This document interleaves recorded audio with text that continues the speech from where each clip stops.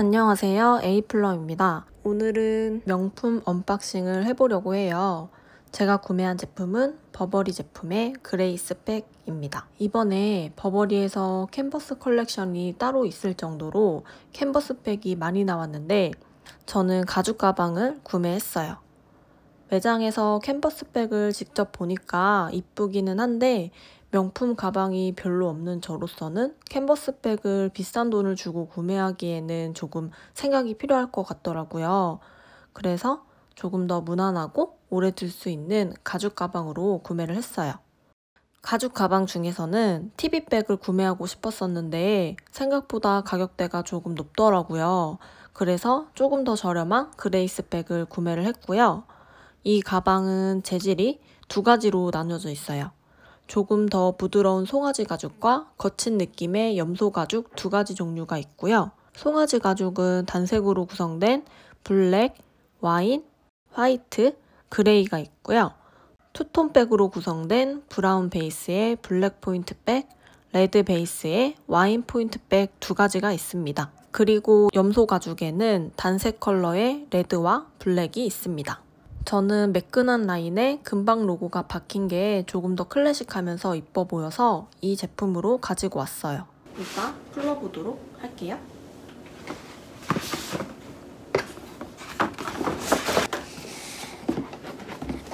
제가 한번 미리 풀러서 느슨해졌는데 한쪽 끈에만 이쁘게 이렇게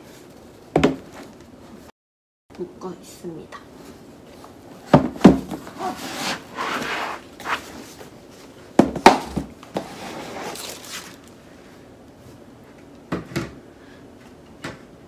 이번 버버리가 포장지랑 더스트백 컬러가 약간 그린으로 했나봐요. 이거 보자마자 너무 이뻤어요.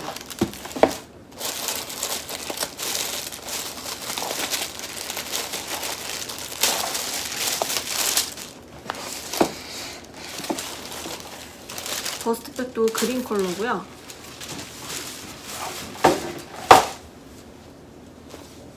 이것도 리본으로 이쁘게 묶어주셨는데 제가 한번 풀러봐서 다 풀러져 있습니다.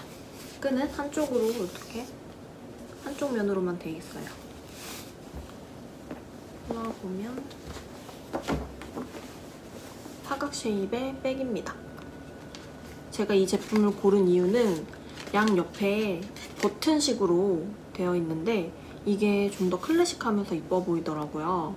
그리고 TV백은 가격이 높은 것도 있지만 제가 지금 비슷한 라인의 토리버치 가방이 있고 그리고 앞으로도 그런 모양의 사고 싶은 다른 가방이 있어서 일단 TV백은 생략하고 이 제품을 구매를 했어요.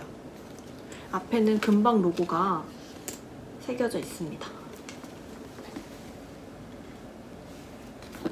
안에를 열면 자석 잠금 장치로 되어 있고요. 양 옆에 두 개가 자석으로 되어 있습니다. 안쪽을 보시면 생각보다 그렇게 넓지는 않아요. 옆에 보시면 이 옆 라인이 그렇게 많이 넓은 편이 아니기 때문에 이 정도 공간이 있다고 보시면 되고요. 보통 스트랩이 이 플랩 안쪽에 달려있는 경우도 있는데 이 부분은 옆에 달려있기 때문에 여기는 깔끔하게 처리되어 있습니다. 그래서 이 스트랩은 탈착이 가능해요. 탈착이 가능해서 클러치로도 활용을 할 수 있고요. 옆에 보시면 이렇게 금장이 또 하나의 포인트가 돼서 이쁘게 착용할 수 있는 가방이에요. 그리고 안쪽을 보시면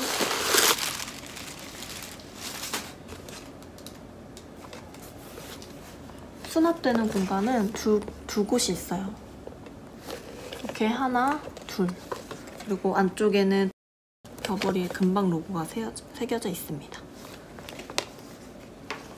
군더더기 없이 깔끔한 라인이고요. 겉에 스티치가 겉모양을 따라 스티치가 들어가 있는 제품이에요.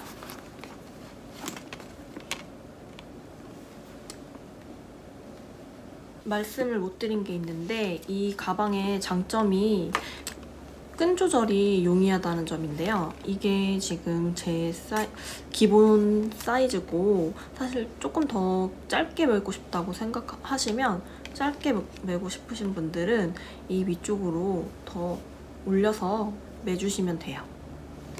제가 가방을 짧게 매는 걸 좋아하는 스타일인데 보통 명품 가방은 가방 스트랩 길이가 좀 길게 나오더라고요.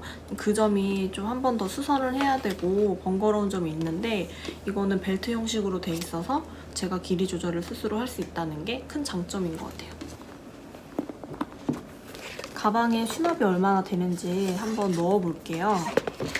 이거는 예전에 제가 구매한 구찌 지갑인데 다른 지갑보다 좀 두께감이 있어요. 옆쪽에 이렇게 도톰해서.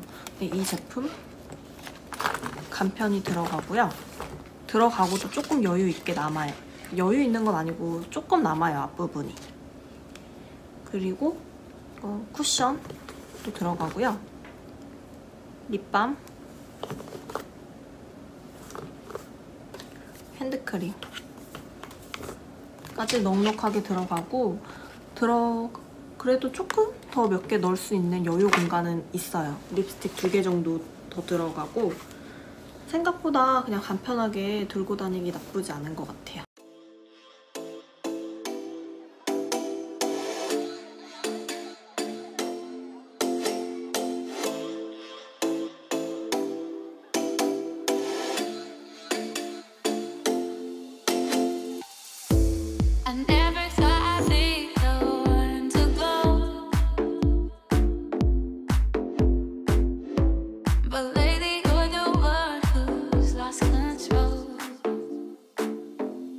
이번 영상도 도움이 되셨다면 좋아요, 구독 눌러주세요.